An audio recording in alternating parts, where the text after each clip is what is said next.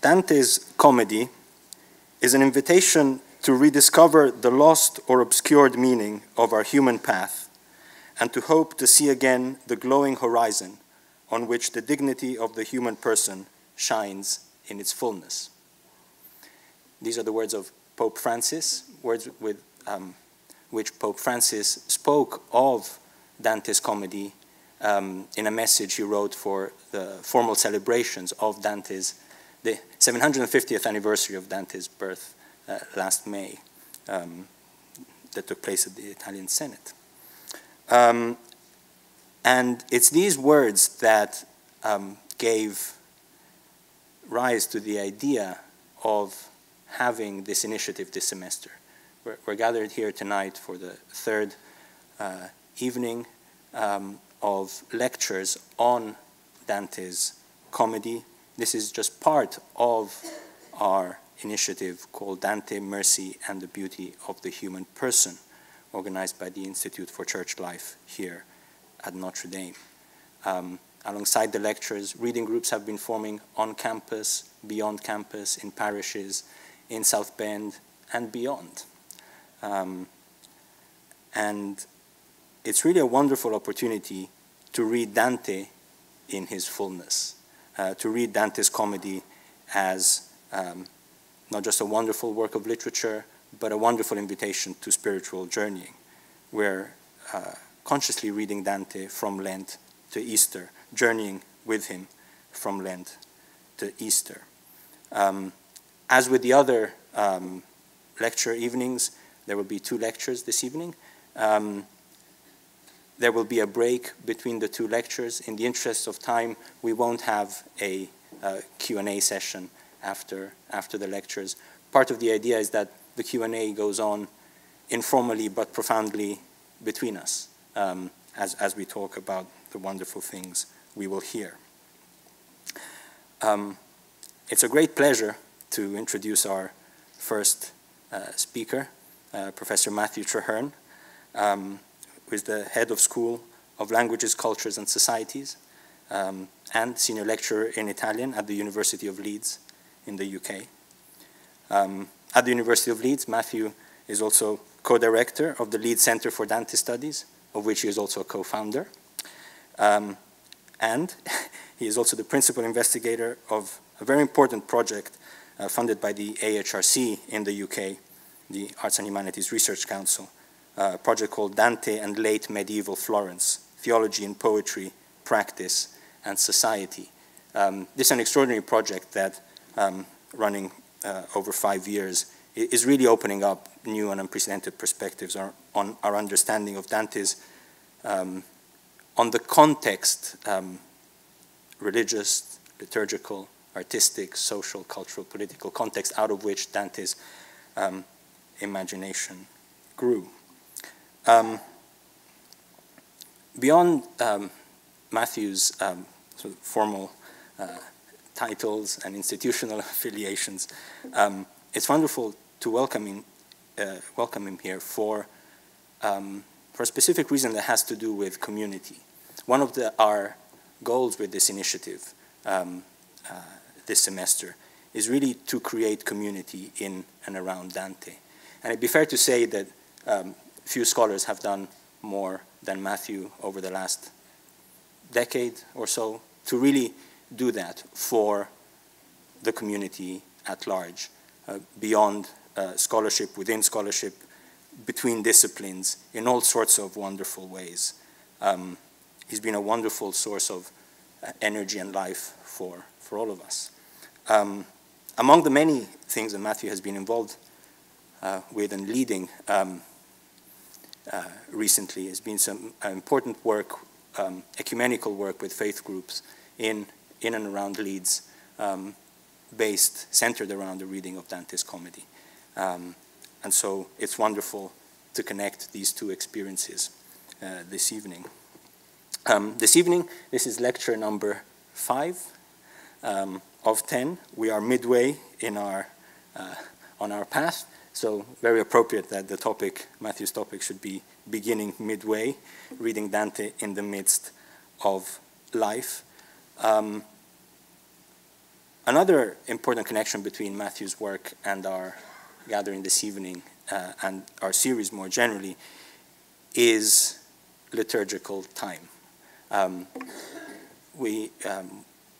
This journey was consciously organized from Lent to Easter with Dante, partly to allow us to reflect on what reading Dante in liturgical time, consciously in liturgical time, could mean for us individually and communally. And as it happens, liturgical time is Matthew's area of specialization within Dante studies.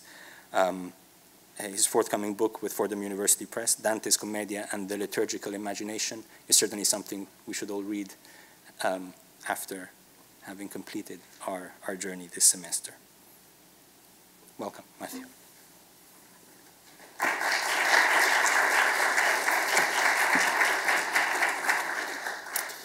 Thanks very much, Vittorio, for that extremely kind and slightly daunting introduction. And thanks also to Lenny and to Jessica, all three of you, for inviting me to be part of this fantastic, wonderful series. Obviously, I haven't been able to be present physically at the previous evenings, but I have been able to see on YouTube just what wonderful contributions you've already had. And I've already heard a little bit from Lenny and Vittorio about just how inspiring the initiative has been to people both in this room and outside this room. And I think that's fantastic. I think it's wonderful to see Dante being read in this very open-spirited way, in a way which perhaps sometimes as scholars we're quite good at repressing, I think. We're quite good at putting a kind of cold hand on the eager shoulders of Dante's readers. And I think it's great to see an initiative like this which opens Dante up and opens Dante's readers up as well. So we're about midway through the series, as Vittorio says, midway through our journey with Dante through Lent to Easter. And so partly for that reason and partly for other reasons that we'll come to, I want to take the time that I've got this evening to think about the idea of being in the middle of things, at midpoints in journeys through Lent to Easter, journeys through the text, journeys through life, perhaps.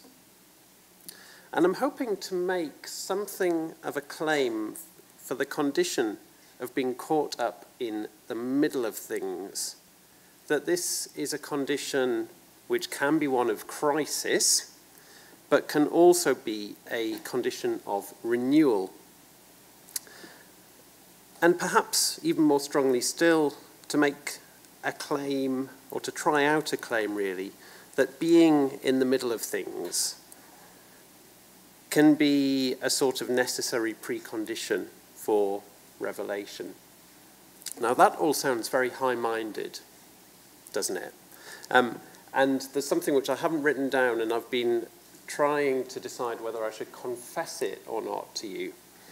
And I decided, as Vittorio was saying nice things about me, that a little bit of honesty about myself was probably important, because I've spoken to a few friends back home about what I was going to talk about here, and they all said, yeah, it's because you're about to have a midlife crisis.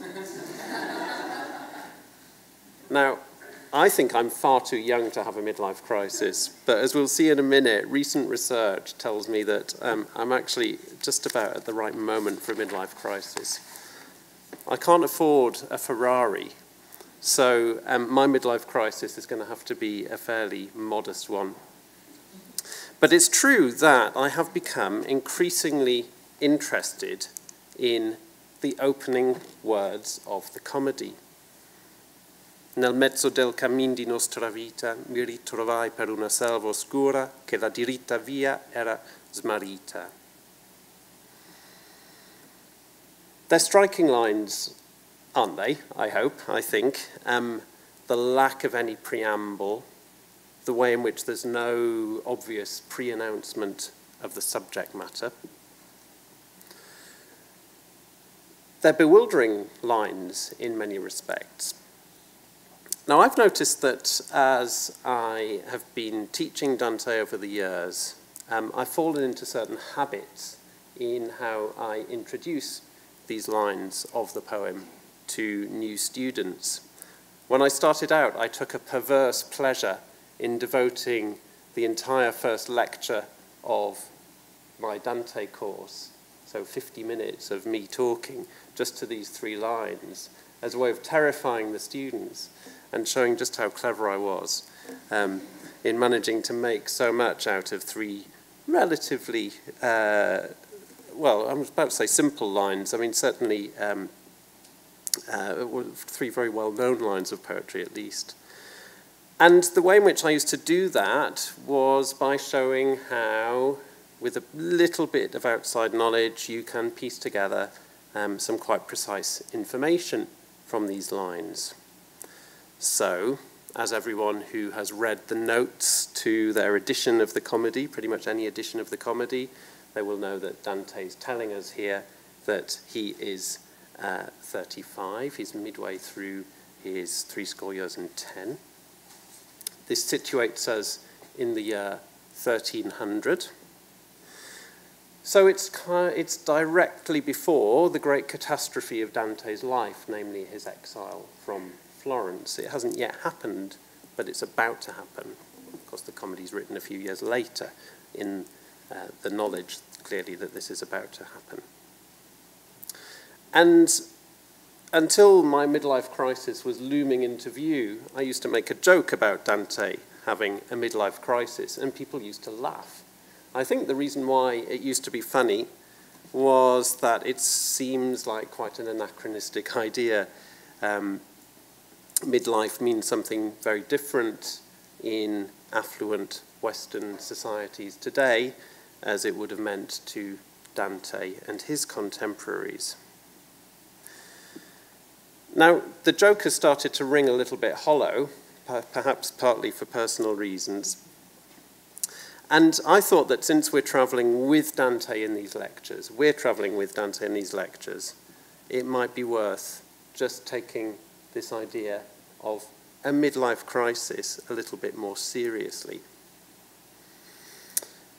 Thinking about it, these lines have provided inspiration and nourishment to people in all sorts of situations, I think, in their lives.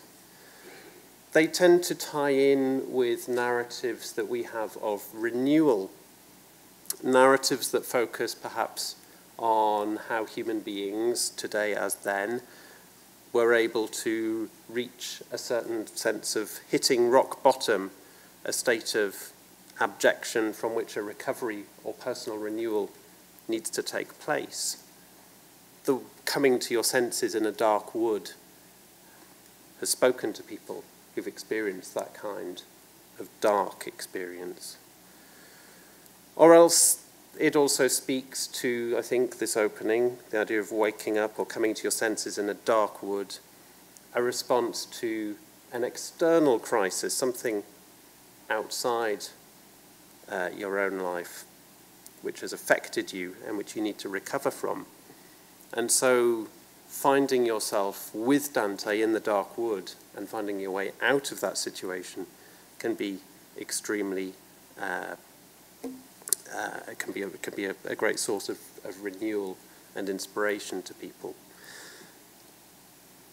But for Dante, that external crisis, that sense of hitting rock bottom, is stated slightly oddly here, I think, in that he has been, I think, as I say, very precise about this moment in his life, about the time when this is happening.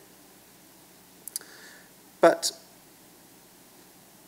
in the evidence that we receive later on in the Commedia, this precise moment in Dante's life doesn't quite coincide with the 2 kinds of crisis I just mentioned.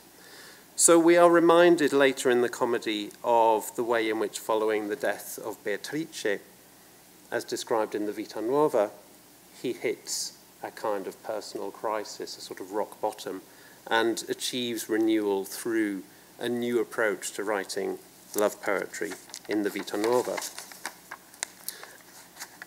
This is something which has happened several years earlier in Dante's life. And the external crisis, of course, the exile, is still in the future. We're reminded of that frequently as we journey through the comedy. So this moment in the dark wood doesn't quite seem to coincide with either of those two crises in Dante's life as he presents it in the comedy. So if Dante finds himself in a dark wood midway through his life, I think it's too simple to identify with those particular biographical moments in Dante's life. And I think it enables us to open up a little bit more to other possibilities for the kinds of crisis, the kinds of moment that we might identify at this point in Dante's life. If we want to travel with Dante, we can perhaps be a bit more open to the condition that he's in, or the different possibilities that this condition might represent in terms of the dark wood. And so my joke about the midlife crisis might be worth taking a tiny bit more seriously. Because a midlife crisis, speaking from my research, my entirely neutral research with no concerns for my own well-being, of course, the midlife crisis refers to something that seems to happen to many men and women in affluent societies as they enter their 40s. One of the features of the midlife crisis I've discovered from my reading of the literature is that on the face of it, there is nothing wrong in people's lives. There's a sort of searching, though, a yearning, a churning around of priorities that takes place. Old habits, old practices seem to be inadequate, a bit like clothes that we chose a long time ago that don't quite seem to fit us anymore.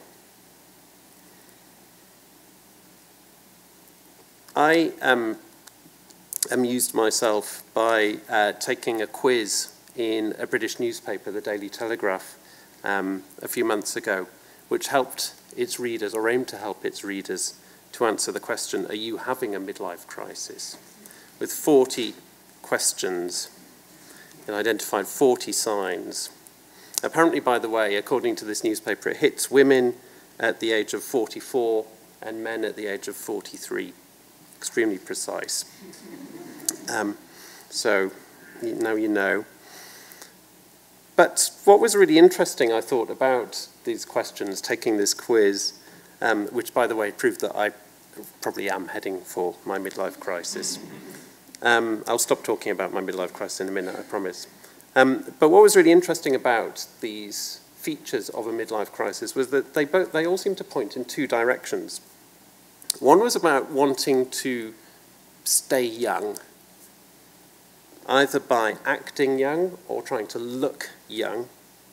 So one of the questions was, have you started dyeing your hair? Have you started exercising? Have you started taking, suddenly, vitamin pills? Have you started flirting with people 20 years your junior? I answered yes to two of those questions. I'll let you guess which two.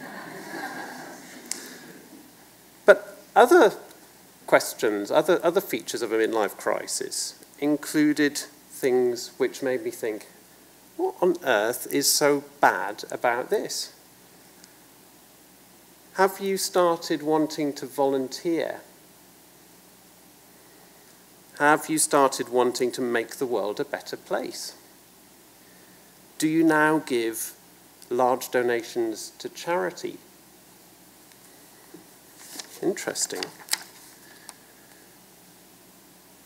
So, something about finding yourself at a midpoint, in the midst of things, in the middle of things, with some established habits that you're perhaps starting to be unsatisfied with, seems to challenge certain people to bring about change, either to attempt to reclaim a former identity or to reframe their identity, their place in the world. And I think it's quite interesting to, if we're going to try and travel with Dante, to think about how some of these modern questions that modern people seem to find themselves facing at the ages of 43 and 44, depending on the gender. It's quite interesting to think about how this might also be played out in Dante's own midpoint in his life.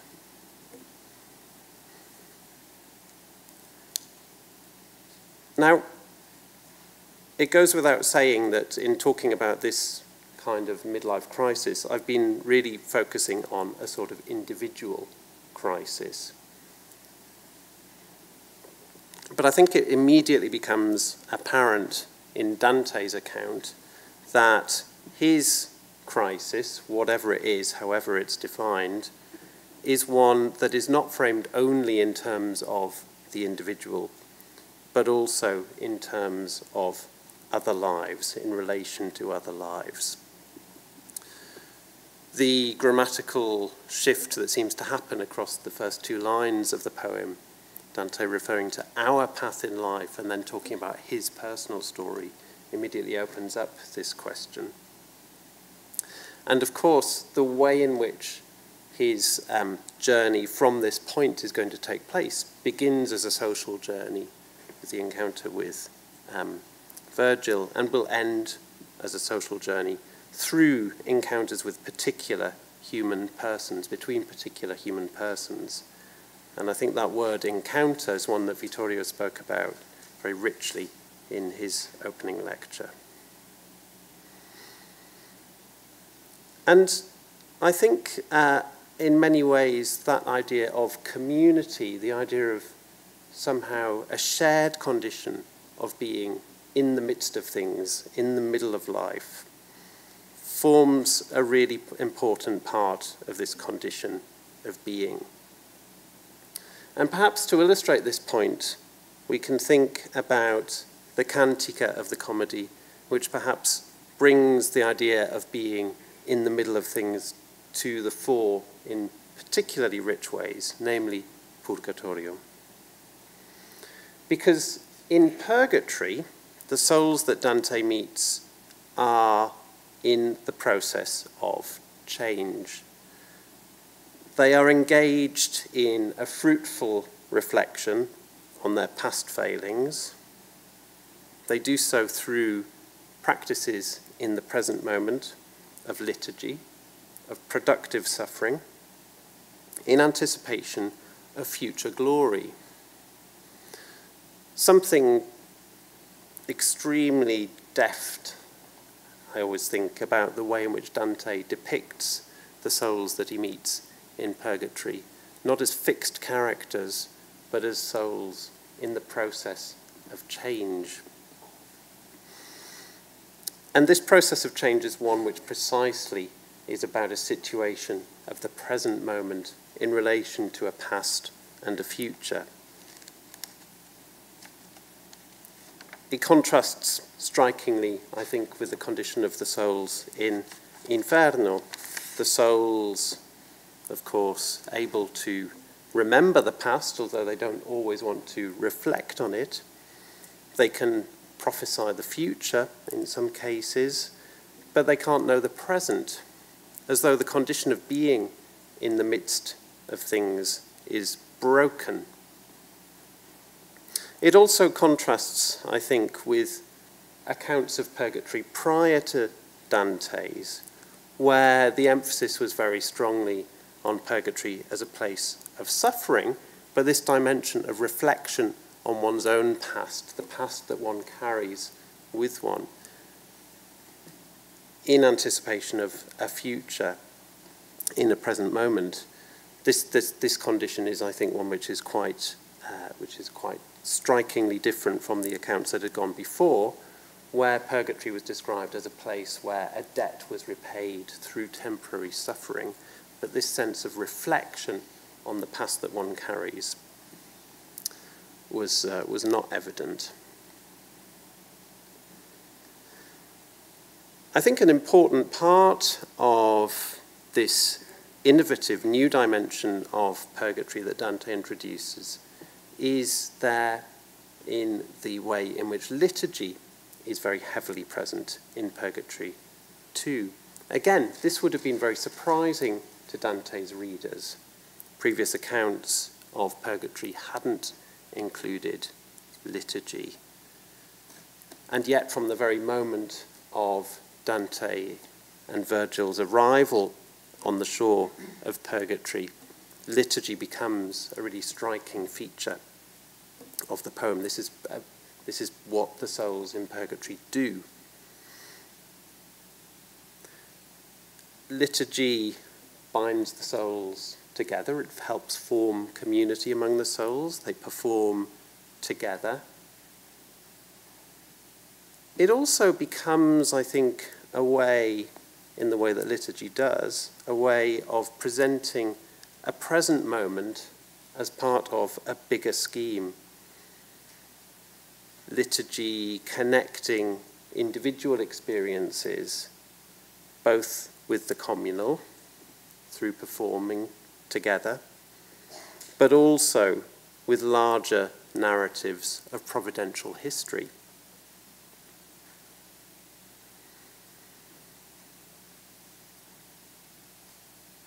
In other words, it situates what might seem to be discrete moments in human lives with the larger schemes of God's plans for humanity. And liturgy itself, from the point of view of the participant, always begins in the middle. There isn't a starting moment to the liturgy. You always join in something which is ongoing from the very moment that you begin. And so there's something profoundly liturgical, I think, about the idea of being in the middle of things, or there can be something profoundly liturgical about this.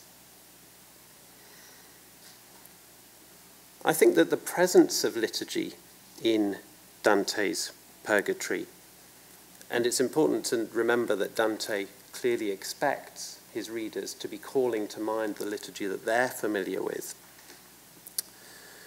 The presence of liturgy becomes a way for Dante's readers to think again about how they are reading the poem itself. The rich connections between an individual's life, the shared communal life, with narrative, with providential history. This is something which liturgy brings to life in really important ways. And it's something which Dante's poem, too, I think, invites us to do. The habits that I think Dante expects his readers to bring from being liturgical persons are habits which can enliven the poem itself, which can open us up to the transformations that the poem itself wants to bring. And I think that the kind of thing we're doing here, reading Dante in Lent into Easter, seems entirely in line with this invitation that Dante wants to make for us to read the poem in connection with liturgical life. It's interesting how quite quickly after Dante's death, preachers seem to have picked up on the comedy as a source of inspiration, bringing Dante's poetry into sermons, integrating it, therefore, into liturgical practice in that particular way.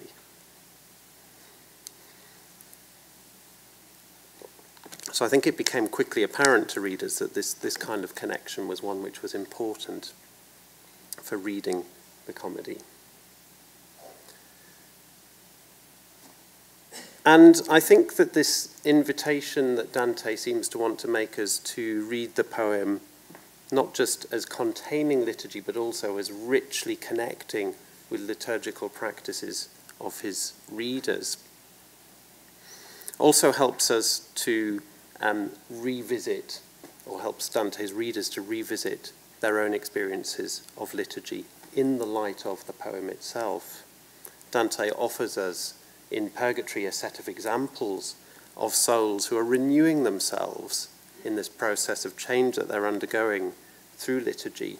And in a way, it's possible to see these examples that he presents us right the way through the Purgatorio as offering a kind of commentary on the liturgy, on the potential that liturgy can have. So I think there's a really interesting kind of back and forth that's going on between Dante's presentation of the liturgy in the poem and the ways in which Dante's readers would have known and practiced liturgy itself. So liturgy as being a really important way of helping to understand this condition of being caught in the middle of things and in the midst of things.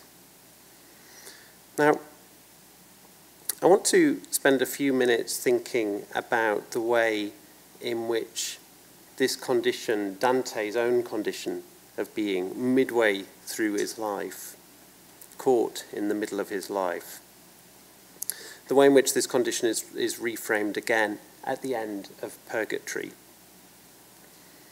In the stunning moment when Dante loses sight of Virgil at last and encounters Beatrice.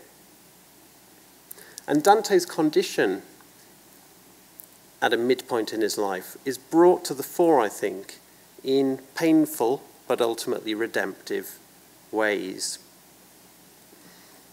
And I'm just going to read and show you in translation this moment, wonderful moment from Canto 30.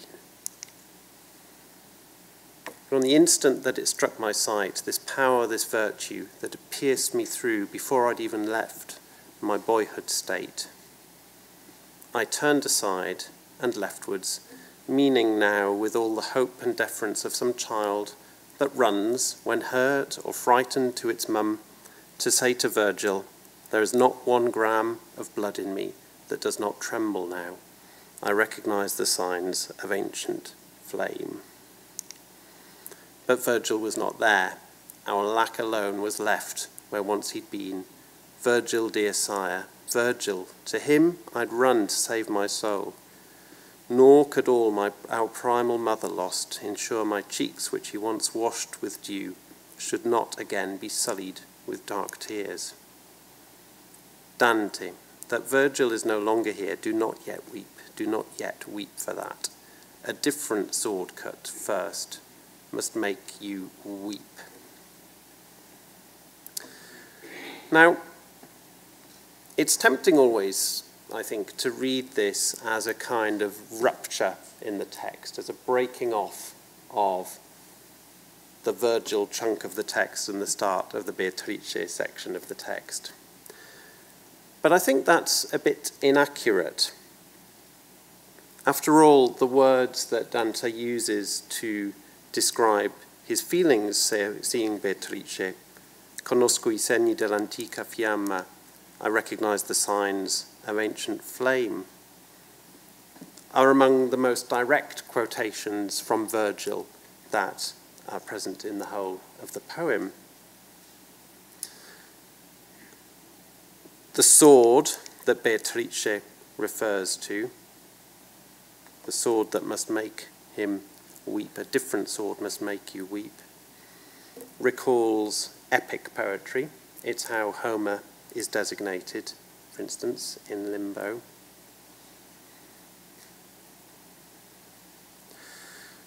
So it's a moment that does seem to pull together, to intensify some of the past that Dante is carrying, the past part of the narrative that Dante is carrying.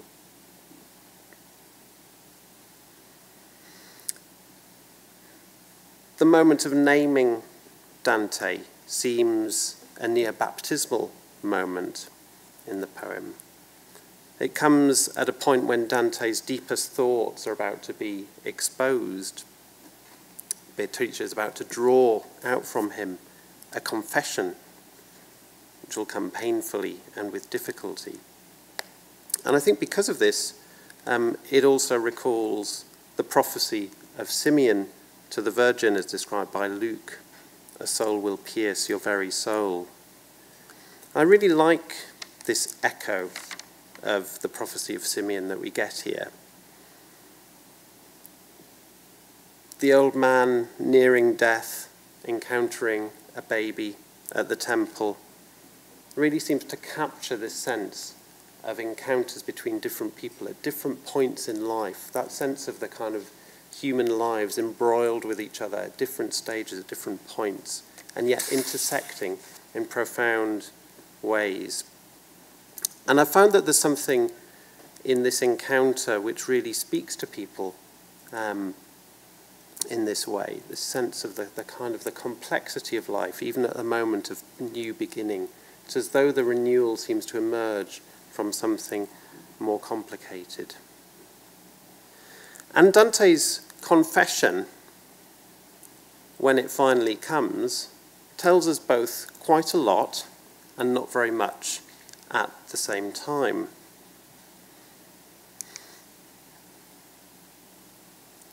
When Dante finally confesses to Beatrice what he has done wrong, he says, "Le presenti cose, col falso lor piacer, volser miei passi, tosto che il vostro viso si nascose."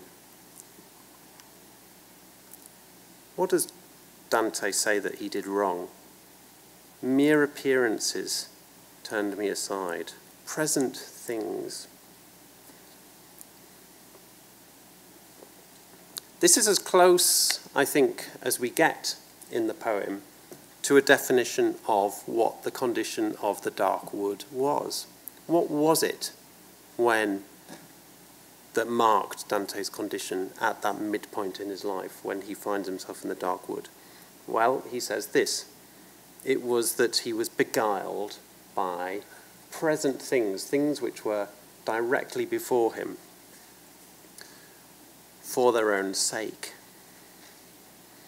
And it connects, I think, with a theme which has emerged very strongly in the previous cantos in Purgatory, around the importance of differentiating between secondary goods which appear alluring, which are alluring, but which don't give satisfaction in their own right.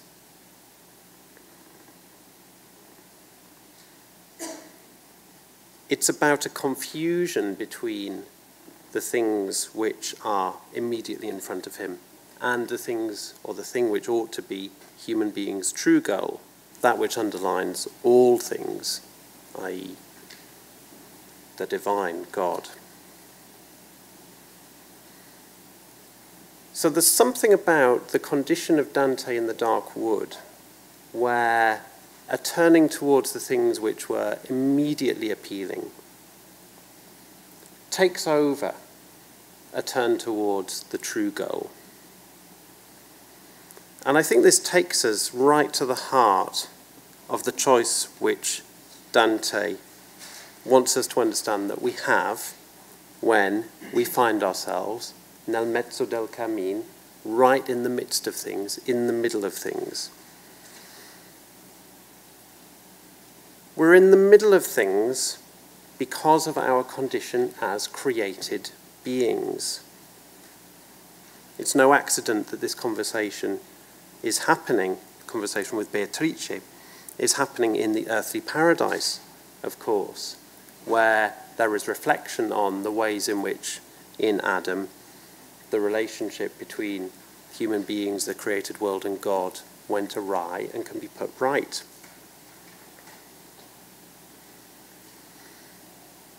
And by virtue of being created beings, we are, in important senses, newcomers. We arrive in creation at a sort of midpoint, in the middle of things already. by situating ourselves in the middle of things, nel mezzo del cammin, by making that condition explicit, we can begin to recognize something profound about our condition as created beings within the created world. But we can turn in two directions when we find ourselves in that position. Just like that questionnaire that I took about the midlife crisis, we can turn to try and shore up an identity, to try and cling on to the things that we've thought were important, that seemed important, like having hair of a colour that you like. Or you can turn to try and situate that identity into a richer context, into, for Dante, the bigger context of providential history. That sort of instinct seemed to be underlying some of the possibilities in that questionnaire that I mentioned before. Yeah. Wanting to make the world a better place, wanting to resituate yourself within humanity, wanting to try and identify and carve out a new place there. So finding yourself midway through life, in the midst of things, isn't so much a regrettable inconvenience on the journey towards truth, but it's a necessary precondition and remains an important condition of that journey. And it's worth remembering that the way in which the Paradiso itself opens, the opening cantos of the Paradiso, remind us that we have to read the text, and it had to be written within that condition. Those off-putting opening cantos of the Paradiso warn us not to be mesmerized by Dante's song. Remember the way in which the second canto of the Paradiso warns those readers who just want to listen that they need to turn back because they risk being drowned. They remind us too that because of his and our human limitations, the account that Dante is going to offer of his journey to God is utterly inadequate. Something of an off-putting admission at the start of the third cantica, that memory and language fail Dante. But I think the important point is that the condition of reading all of this is one which takes place within our human limitations, within the context of the midst of life.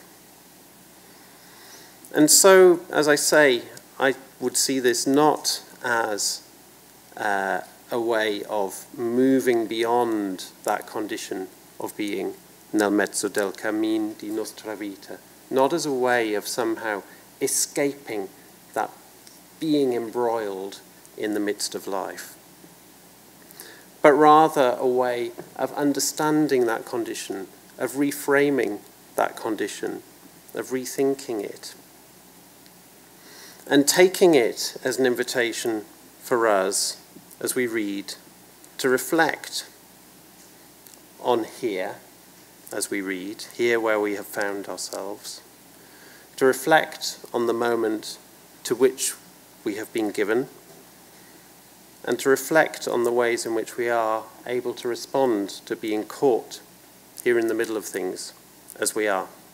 Thank you very much.